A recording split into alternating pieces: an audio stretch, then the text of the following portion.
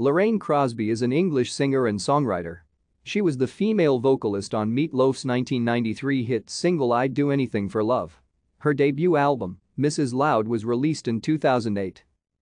Crosby was born in Walker, Newcastle upon Tyne.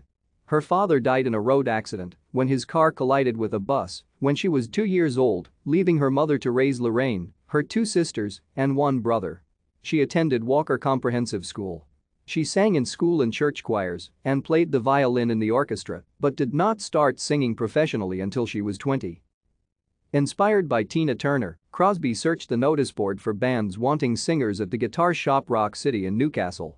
After joining several bands, she set up a 5-piece cabaret band which toured extensively, playing to British and American servicemen throughout the early 1980s. Back in Newcastle, she met Stuart Emerson, who was looking for a singer for his band.